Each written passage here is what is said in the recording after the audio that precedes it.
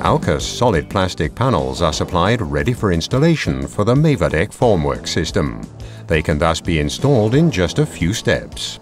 Initially, silicone is inserted into the corners of the contact surface of the panel. This should prevent concrete slurry entering the area between the formwork and the panel. Subsequently, the alkus solid plastic panel is positioned. The alkus panel must be aligned in the formwork. The gap between the formwork and the alkus panel should be approximately 2 mm. Holes are then drilled into the alkus panel and the formwork for riveting. To ensure the rivet is flush with the alkus, it's countersunk using a 120-degree countersink. Alkus panels have an extensive service life. Thus, steel rivets are used for installation. Standard electric or pneumatic rivet guns can be used for riveting.